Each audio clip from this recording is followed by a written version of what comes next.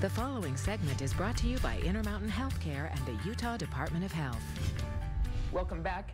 Check Your Health today is about back to school stress for you and your kids. We have Dr. Travis Mickelson here. He's a child and adolescent psychiatrist with Intermountain Healthcare. Kids stress out at back to school time anyway, but throw in COVID-19 and masks, mental well-being is going to be tough. You're right. We have students who are returning back to campus after being away for a year and a half.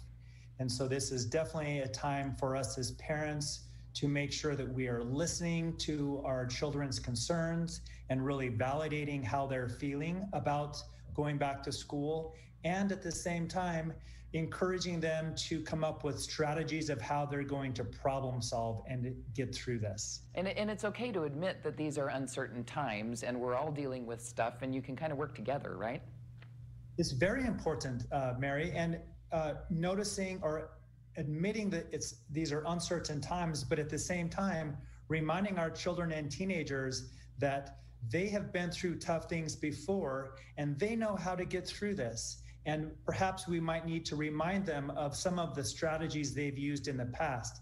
And again, I think it's a really good strategy for parents to catch them doing things well and being brave and being courageous, because when we're anxious or worried, we sometimes forget about all of the things we know how to do well.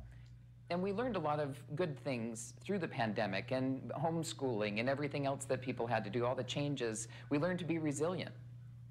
That's right. And that's also something that as parents, we can remind our children and our teenagers, remind them of things that have worked well, ways in which they have thrived. And we want to try and continue those new routines or new traditions that might have been established over this last year. Okay, so we've got some great tips, and just the beginning of tips that many parents might need. Thank you so much, and we want to remind everyone that there is a mental health night at Utah Valley Hospital. Go to utahvalleyhospital.org if you want to take part and learn even more good information.